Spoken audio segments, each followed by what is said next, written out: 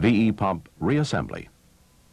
When you finish this program, you'll be able to reassemble this VE pump and make static adjustments. This is part 3 of a series brought to you by Bosch. Of course, you'll follow step-by-step written instructions. You start with a clean working environment. Before assembly, dip all parts in clean test oil. Begin by pressing the drive end oil seal into the housing. Next, using the correct mounting flange, secure the pump housing in a swivel vise. Turn the housing downward to insert the supply pump.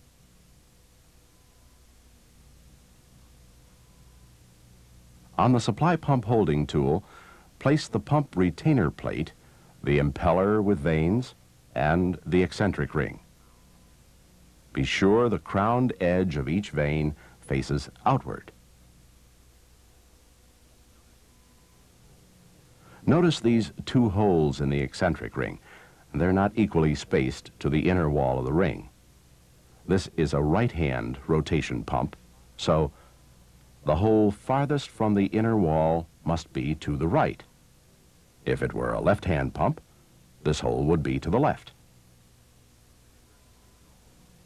As you get ready to install the pump, position the 3rd hole toward the open or governor side of the pump. Carefully now, and without tilting the eccentric ring, you slide the tool and supply pump parts up into the injection pump housing.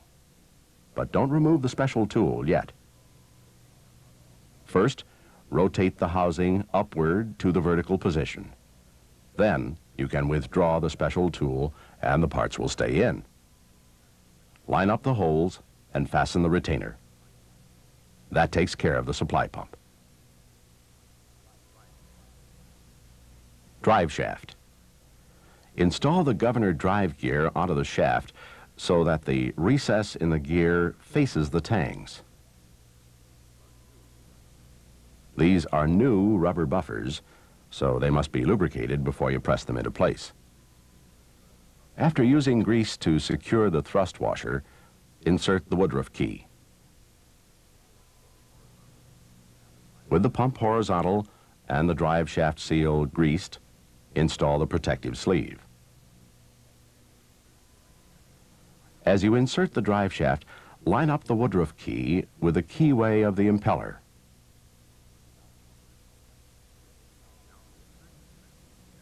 Now insert the connecting pin, hole end first, into the roller cage. The hole must be vertical, with the cage cutout facing you.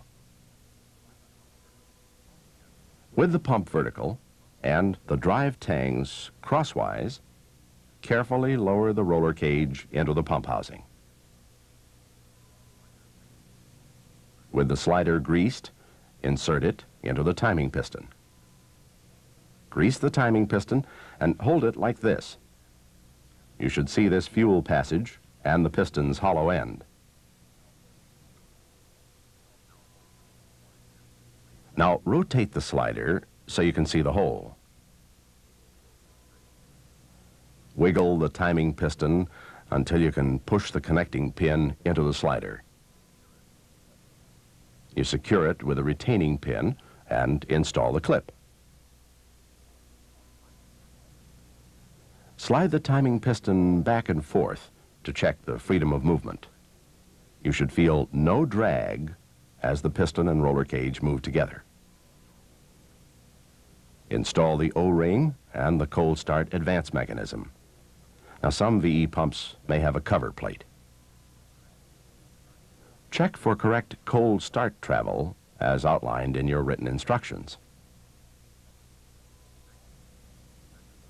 Next, we measure the thickness of all shims removed from the timing piston and cap during disassembly and compare this value with that shown in the spec sheet and adjust if necessary. Insert the 0.6 millimeter shim into the timing piston. With the remaining shims in the cap, put in the spring and the O-ring and fasten the cap in place.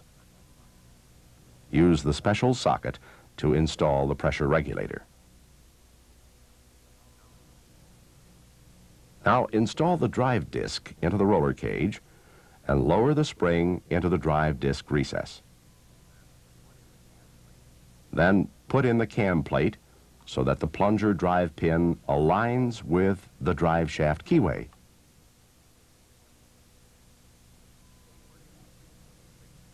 Put in the pre-stroke spacer, which you took out in disassembly. Your next step is to check the plunger spring pre-tension. You begin by placing the guide pins into the distributor head, then put the previously used shims, spring seats, and plunger return springs into place. Now, slide the plunger assembly into the distributor head. As you can see, this includes the plunger shim, thrust washer, and spring seat. Holding the assembly like this, measure the distance from the distributor head machined surface to the top of the plunger. Now, to do this right, you'll have to keep all components in contact with one another without compressing the spring. On the spec sheet, compare this plunger spring pre-tension with the distance you measured. Adjust the shims between the guide pins and spring seats if necessary to correct this dimension. Use an equal size shim pack on each side. Plunger. To put in the metering sleeve, you'll have to remove this plunger assembly from the head. Notice that small hole in the metering sleeve? It should always face the plunger foot. Now lower this plunger assembly with the spacer, thrust washer, and spring seat onto the cam plate. Line up the drive pin with the slot in the plunger foot and be sure the pre-stroke shim is in place. Next, place return springs and the guide pins with spring seats and shims onto the lower spring seat. When you install the governor lever assembly, the ball stud fits into the metering sleeve socket. Install the governor support screws with their gaskets. Distributor head. With the distributor head clamped in brass jaws, install the stop solenoid. Line up the lower spring seat so that the guide pins match the head. Recheck that the ball is in the sleeve socket. Grease these compression springs before you put them in place. That way they won't fall out when you turn the head over. Now, without cocking, lower the head onto the plunger and slide it into the housing. As you wiggle the governor lever, watch that the metering sleeve does move. That way you're sure the ball has engaged the sleeve socket. Temporarily, and using just 2 screws, secure the head to the housing, leaving off the bracket. For 0 pre-stroke pumps, you'll want to check the plunger BDC position with a dial indicator. Watch the dial indicator as you rotate the plunger to bottom dead center. On this 0 pre-stroke pump, when you measure the plunger bottom dead center position, you're measuring the distance between the machined surface of the head and the top of the plunger at BDC. Now, if necessary, change the shim under the plunger foot. Install the central screw plug into the distributor head and then torque to specs. Install copper gaskets, delivery valves, springs, wear washers, and holders. Now, of course, you'll torque all fasteners, but the delivery valve holders are especially important. Finally, remove 1 distributor head retaining screw and install the bracket and 3 screws. Governor. Start by placing the governor shim and thrust washer into the housing. Into the flyweight carrier with flyweights, you next insert the washer, then the guide bushing with its end plug.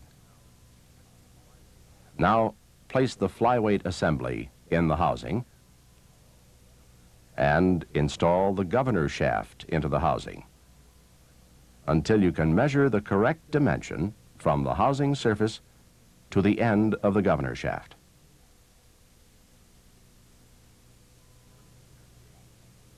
With a feeler gauge between the carrier and the stop pin, measure the end play of the flyweight assembly.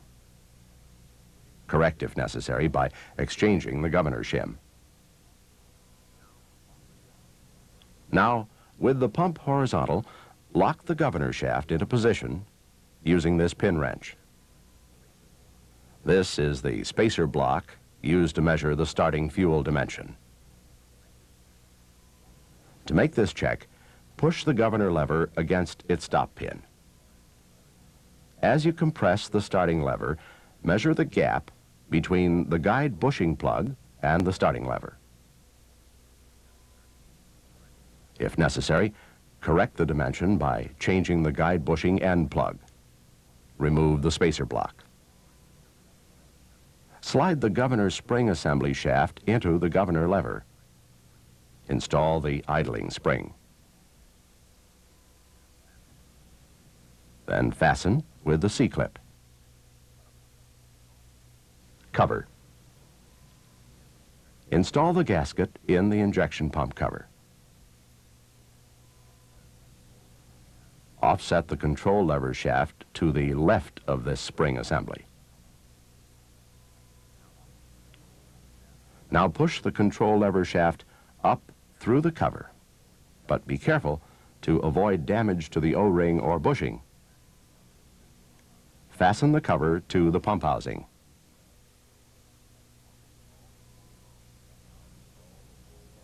Now install the full load adjustment screw.